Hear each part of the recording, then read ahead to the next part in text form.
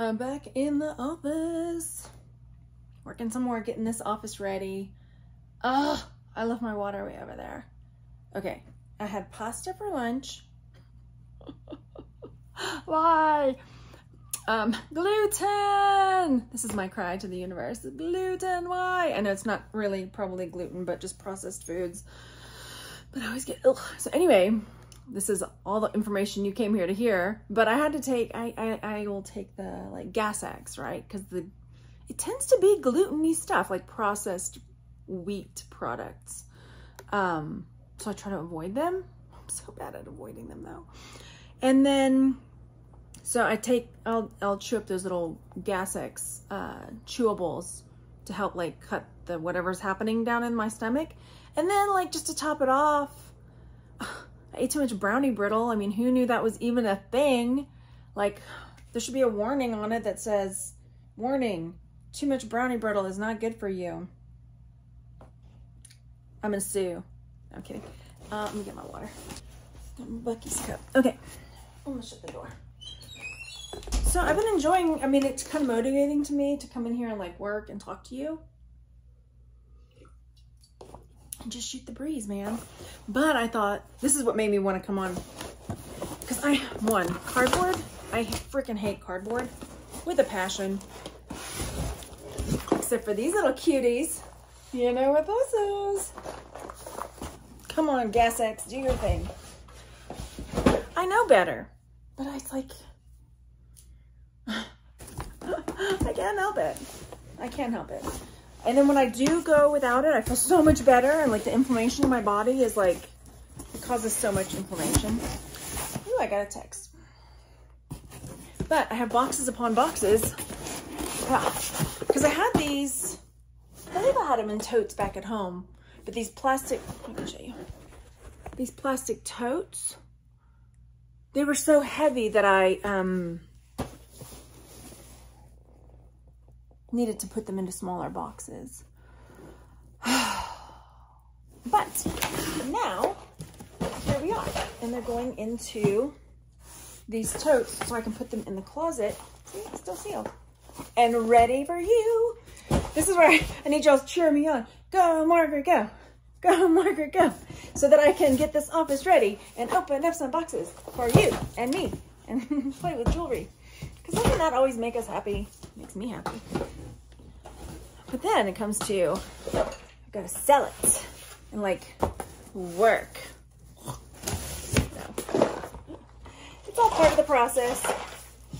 And this is part of the process of like getting back into what I enjoy and kind of like taking it down, ease it back in. What else is over there? I bought this new, because I don't know if, well, you probably don't know this. When I moved here, I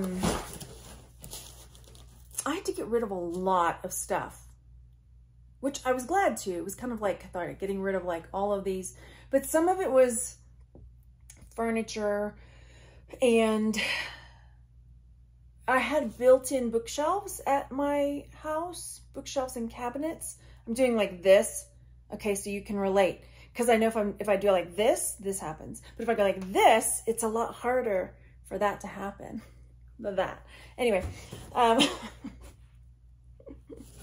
know you see me. Where was I? So I have these shelves and cupboards and stuff, lots of storage. I'll say lots of storage. Anyway, but here, I had to get rid of other things as well, like shelving, and I had like a secretary that was really cool that I got. I can't remember where I got that, but it wasn't like an heirloom piece or anything. And so coming here, replacing stuff, I forget what I was going with this. Oh yeah, because I have all of these like knickknacks and stuff, and like some of it, it's like, I don't even know that I want to display it right now, but I don't want to get rid of it. So my first thought was I was going to take one of these totes and fill it, because I have some stuff that was my grandmother's that I had displayed in my office, some other stuff other than this stuff. And some of it I am displaying out there, and some, I think I'm just going to wrap it up in bubble wrap in a tote and put it in the basement, the like unfinished area, no boxes. I can't handle the cardboard. I can't. So these totes are like a godsend. And just put them up for right now, maybe 1 or 2 totes, because I just don't want to have so much stuff. Too much stuff. And then when I'm ready, when we move into a home, then I'll find a spot for them. This is bad, y'all. This is bad. Okay, but somebody was like, I hope you haven't lost your sense of humor. No. Have y'all seen the little girl with the wig and she's like, bitty, bitty, bitty, bamba. And the guy's doing the voiceover, bitty, bitty, bitty, bitty. And that's what it's like, bitty, bitty, bitty, bitty, bamba, bitty, bitty, bitty. Yeah. Put a little jiggle in your wiggle. I can't help it. Okay, that's not gonna fit. But, oh, I need another tote because I've got some of these square size boxes too. I haven't ordered from Goodwill Blue Box. These are all Goodwill Blue Boxes, by the way. Goodwill Blue Boxes in a while, but I think their prices have gone up quite a bit. So I'm glad I kind of went overboard buying them. Because I would buy a bunch. And then just, because sometimes you could get them and sometimes you couldn't get them. So when I had the opportunity, I would get them. And if I had like the money to do it, and then I would put them up because I'm like, well, I'm gonna need them. Like, unopened. There could be like the Hope Diamond in there. No. Or it could be just garbage. Anyway. See? Cool. I'm gonna get these boxes out of here and start getting things set up. Well, this one is full, so I'm gonna go get another tote. I'll be right back. Okay, I got another tote. Water is very dry here. But I'm adjusting, I think. My car, oh, this is very heavy now. My car is currently getting its windows tinted. I think I might have shared this already, that I was getting this done. I don't know if I can get this lid down.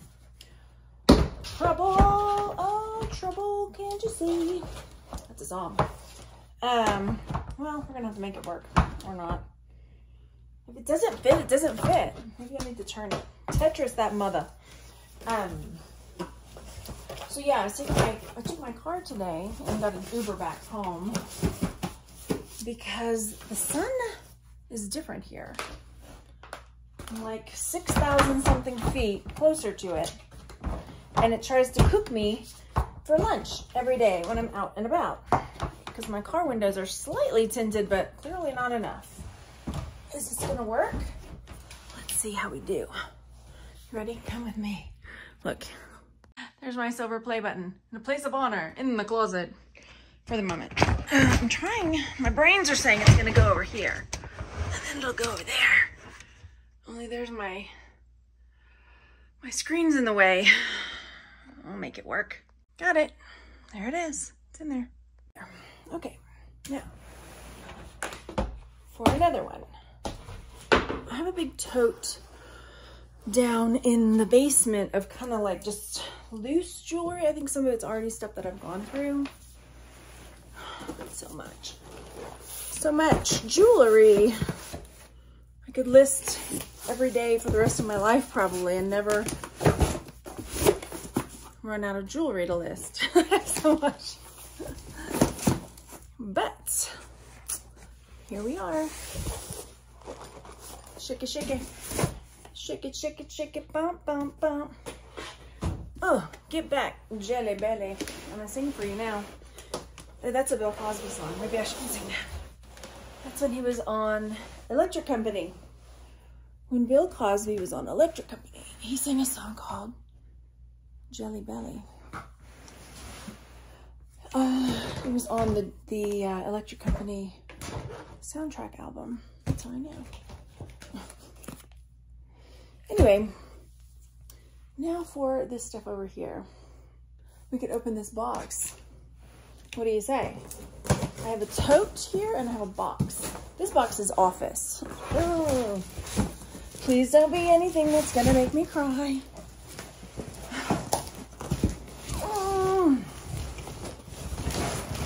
No guarantees though. Office. Because some of the other office boxes were like, there's a pillow in here. I'm like, that wasn't in my office. That's weird. Luckily this one doesn't smell. Luckily. Here we go. Got this. This is motivating for me, you guys. Oh, packing supplies. We're going downstairs. See?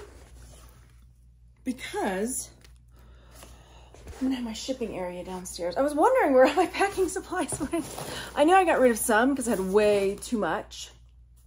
That's not all packing supplies. What's that over there? What is that? I think it's my son's boxing gloves. No, it's shoes. What else is in here? Penguin pushing my pipe. A pipe. It's my corncob pipe. Thank you very much. My corncob pipe. It was actually in some of my grandmother's stuff, but I kept it because I have my reasons. I didn't just randomly keep a corncob pipe. But I had a student one year when I was teaching, and this was in first grade. First grade, yeah. First grade, never forget. His name was Jacoby. Jacoby, hang on, I'm trying to get this right. I had to save it for Jacoby. Because Jacoby said, in the morning we would greet them as they were coming in the door. He was a really interesting kid. And he stopped me and he goes, Miss Collier, when are you going to start smoking a corncob pipe?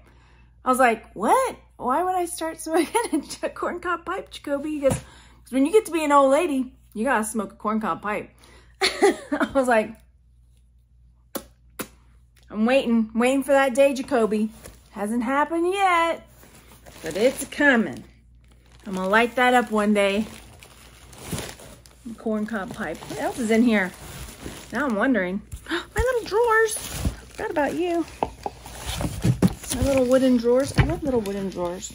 I have some in my room, and I just got another one at a garage sale. It looks like a log with some remote that I don't know what it goes to. Okay, hang on. Let me see what else. Anything else of interest in here besides my corncob pipe that needs a place of honor?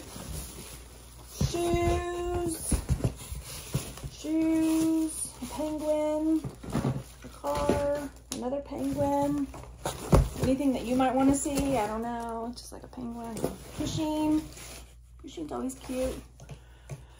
Just random stuff. Envelopes, shipping supplies. That's it. Okay. Well, let's go to the basement and get unloaded there because I have a shelf down there I'm putting my shipping supplies on. Oh, I need these boxes out of here though. I cannot. Ew, boxes are gross. Cardboard grosses me out. I'm always thinking about all the creepy crawlies that are in there.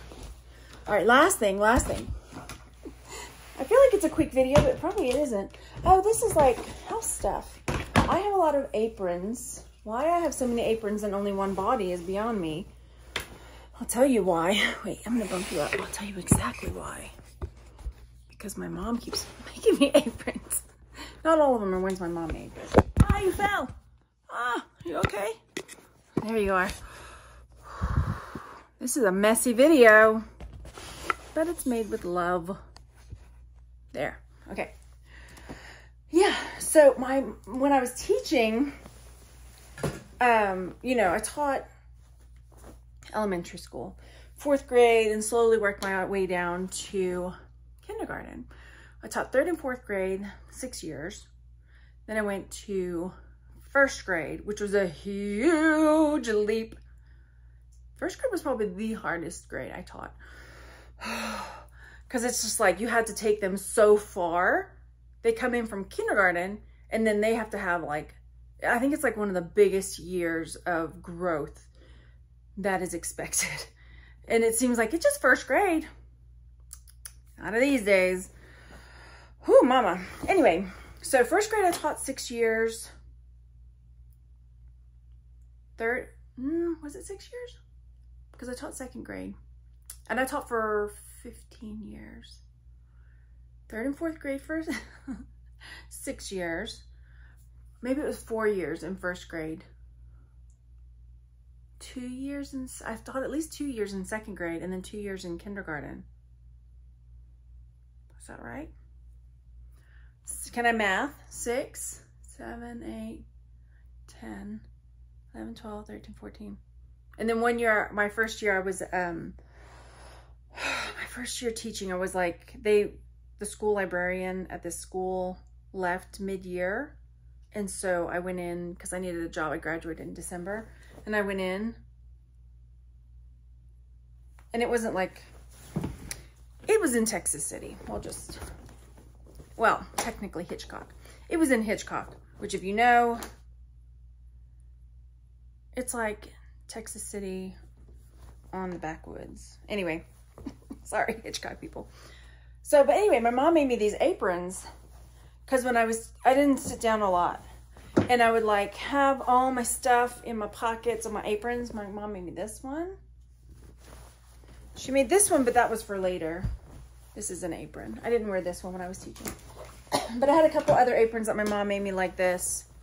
They were just fun aprons because I would have like tickets because I give the kids tickets for stuff, you know, to earn prizes and whatnot. And then my mom made me this one because I like the halfway aprons, but I like it with pockets. And so this is like a waist apron. And I have a pushing apron that we used to do a pushing blind box. This is one I've had forever too. Probably should get rid of some of my aprons. This is my favorite apron. I bet you can tell because it's probably all dirty. This is my skeleton apron. We're having an apron show and tell. Then I have a Stubbs barbecue apron. And then I bought myself this one, I think. Didn't I? Or maybe I think I bought this one. This is another halfway apron with pockets. I just love the yellow and the lemons. But now what do I do with all these aprons? I got a lot of aprons. I got my koozie, my nacho koozie. Oh, and I got my Dolly. I love Dolly. She says, fuck around and find out. Oh, Dolly. Yeah, fun times. Got my Igloo coolers, my Simpsons Igloo coolers. I got those for the kids. And just random stuff. What else is in here?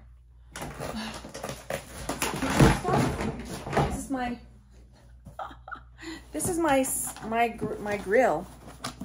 Not a grill. It's a cooktop. Isn't it? This is my cooktop, right? My butane cooktop. That does smell. Why does that smell from? Water didn't get in there, did it? I don't know.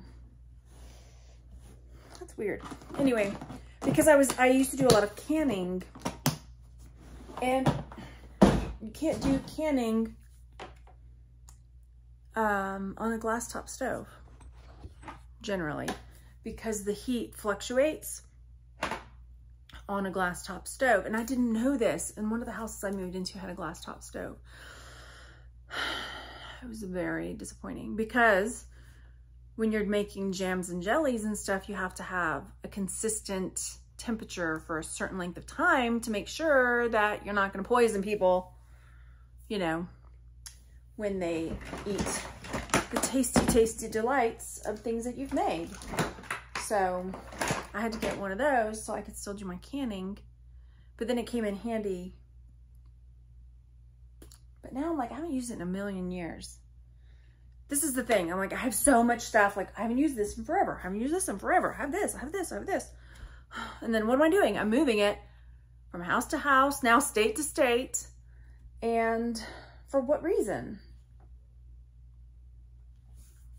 It's time to take a big look at everything and stop having that mentality of what if. But what if the power goes out and I need to cook a can of beans? Okay. All right. Yeah, the rest of the stuff in this tote is all just like random stuff that I need to put away. Kitchen stuff and cat litter, random, all the random things. So that's what I'm gonna go do. I posted on Instagram today, if you follow me there. If not, there's a song by Coldplay called Fix You, if you haven't heard it. It's very heartfelt, and it's just like all of these different scenarios where you're just trying to like have a happier life, and things happen, and just spreading love, just love, sending love. That's all. Just wanted to let you know, if you wanted to go listen to that song, that my heart is singing that for you today. So big love to you. And if you're having a hard day or a hard time, or if this is a space in your life where things are challenging in one way or the other, you're not alone. I just want you to know that. And you'll get through this. Just follow your heart and do what your heart tells you is right for you in the situation. And as long as you're moving with love and kindness and respect for yourself and for others, then you'll see your way out of it, you know? So I send you all my love. Have a really good evening, day, afternoon, whenever you watch this.